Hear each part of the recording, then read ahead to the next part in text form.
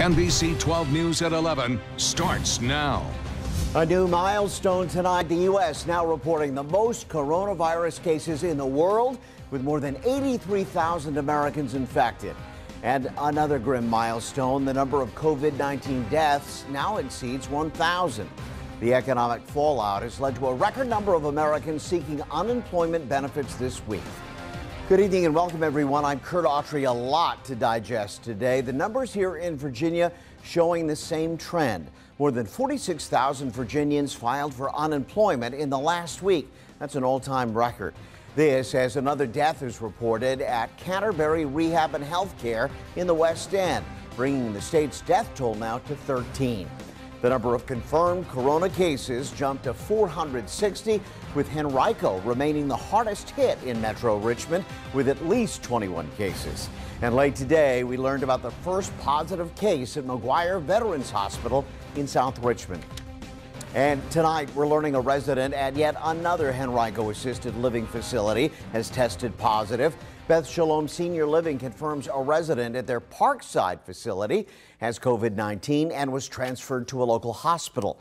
The facility says they're hopeful this is an isolated case, and they're working closely with the health department to contain any spread.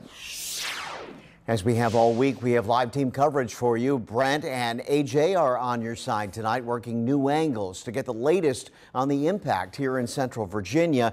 But first, we're going to break down the numbers nationally as the number of infections skyrockets. Tonight, Alice Barr reports on the latest efforts to slow the spread, while the Senate-approved stimulus package now goes to the House for approval. Tonight, the United States has the most reported coronavirus cases in the world, with more than 1,000 now dead. And on the eve of a critical vote, the House set to approve a $2.2 trillion emergency coronavirus relief package. President Trump looking to reassure America. But I think you'll see a very fast turnaround once we have a victory over the hidden enemy. As hospitals struggle to keep up with the rising tide of patients, more than 3 million Americans filed for unemployment last week, a record number twice as bad as expected. But it's a lot of jobs, but I think we'll come back very strong. The sooner we get back to work, you know, every day that we stay out, it gets harder to bring it back very quickly. The president continuing to push for reopening the country, at least in less affected areas, as the chairman of the Federal Reserve promises to prop up the economy with unprecedented emergency lending, predicting a sharp recovery. There's nothing fundamentally wrong with our economy, quite the contrary. Stocks rallied again today after the Senate approved the massive relief bill, and Speaker Nancy Pelosi said the House would do the same tomorrow. It will pass with a strong bipartisan support. The bill includes billions of dollars for hospitals, small businesses, major corporate loans, and state and local governments, as well as increased unemployment benefits and $1,200 checks sent by mail or direct deposit to Americans making less than $75,000 a year. A lifeline expected to be sent out within 3 weeks for millions of Americans struggling to stay afloat. Those direct payments double to $2,400 for couples who make less than $150,000 a year, with an additional $500 for each child. In Washington, Alice Barr, NBC News. This weekend, President Trump going to Norfolk. He will be seeing off the floating hospital, the USNS Comfort. The 1,000-bed ship is setting course for New York City. Like the military hospitals that are now being set up, the Comfort will open beds to non-coronavirus patients, freeing up that space in local hospitals to treat patients with COVID-19. Right now, health officials in New York City are putting out a call for more hospital beds as well as more doctors and nurses. New York City is the epicenter for the disease in this country. The Richmond Police Department now dealing with its second case. The police chief says a male officer tested positive today. That officer in self-quarantine, and we're told he is expected to make a full recovery. Chief Smith says the department had to move more than a dozen employees to self-isolation as a result, and they're now making some staffing adjustments. On Monday, the department announced its first officer had tested positive. She too is recovering at home and should make a full recovery. Tonight, we're seeing a huge outpouring of support from many of you who just want to show your appreciation to first responders and those battling on the front lines of this pandemic.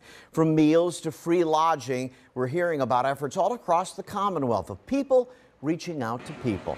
Tonight, new at 11, Brent Solomon live in Richmond with a look at some of those efforts. And Brent, share with us what you're learning. Yeah, Kurt, we're at the Rosie's in Richmond right now. The casino here and the one in New Kent are all closed, but that's not stopping them from showing their gratitude.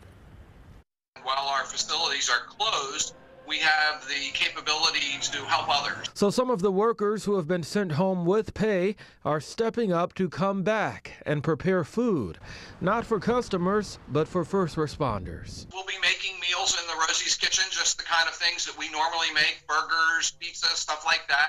And we'll be packaging them so that firefighters, police officers, nurses, doctors, anybody, grocery store workers, that's really out there on the front line every day helping everybody else. They're starting April 1st with the goal of preparing some 20,000 meals.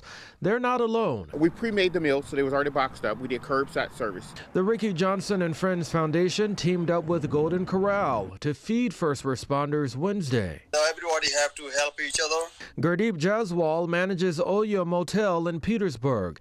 The chain is reserving a section of its rooms to give first responders free lodging if they need it. Sometimes they can't go home, so they can stay here in the area. They don't have to drive like about an hour, 2 hours. Some people are driving like a 2 hour to the job, to the hospital. So especially in the Petersburg area, people are driving from north to Petersburg. So they can stay. They don't have to go back and forth. It's just our way of helping out. And some national chains are also helping out. Starbucks and Krispy Kreme both offering freebies to those who are working on the front lines. And to them all, we say thank you tonight. Live on your side in Richmond, Brent Solomon, NBC 12. Thanks, Brad. The Ricky Johnson and Friends Foundation also collecting and giving away vitamins as well as toiletries for seniors and children in the area. If you'd like to donate or receive from this group, their office is located at 1804 East Belt Boulevard in South Richmond. We've placed all of that info for you on the NBC 12 News app. Well, when it comes to buying or renting a home, many of us want to see what we're getting into in person. But at a time when social distancing has become the norm, realtors are having to rethink their traditional workflow. Tonight, new at 11, AJ Nwoko on your side with how local real estate companies are adjusting.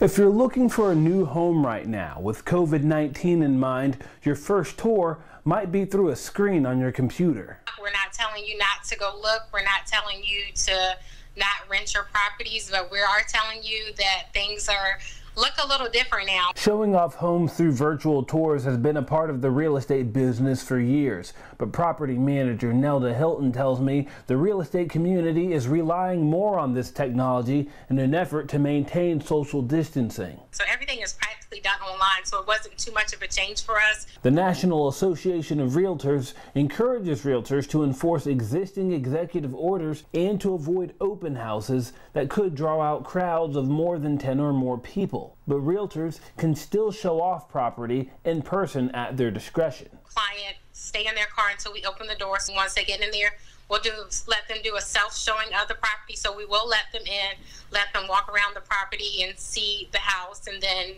we'll keep our 6-foot distance. As the COVID-19 situation continues to develop, Hilton expects people on the hunt for homes to continue looking and people who are renting to stay put. They're still going to continue to buy. People are going to continue to rent. I don't foresee anybody trying to break a lease to get out to get into something else because it's too risky right now. And if you're planning on selling, Hilton says you're likely to experience a slowdown in the market. So we're not showing any properties that has tenants currently living in. So if a tenant wants to get out of their lease or they're not renewing their lease, we can't do any showings prior to them vacating and us resetting the property, just to protect each other. In terms of keeping your home, Hilton tells me homeowners who have a mortgage payment coming up who may have trouble paying it during this pandemic should call their mortgage company immediately. For now, on your side in Richmond, AJ Nwoko, NBC 12 News. Time now for a quick look outside as we get ready for a little bit of a warm-up tomorrow. Jim Duncan standing by in the First Forecast Center with details. Jim? Yeah, we'll check it out. Right now, it is quiet out there. Central Virginia Metro Richmond now 54 degrees with mostly cloudy skies. We are looking for increasing chances of rain, though. Not so much tonight, more tomorrow. Here, you get a bigger picture. You can see a few sprinkles showing up out there off to the east of Richmond. In your full forecast coming up in a few minutes, I'll have all the details on that rain tomorrow night and the cooler temperatures to start the weekend. All right, we'll check back. Thank you, Jim. It's a milestone worth celebrating. A 12-year-old girl wins her fight with cancer, but social distancing meant celebrations had to take on a new form. Coming up, the parade that her neighbors staged in her honor. But first, a woman's COVID-19 test sent all around the country, and now she has no idea when she'll get results. We'll explain why when the news continues.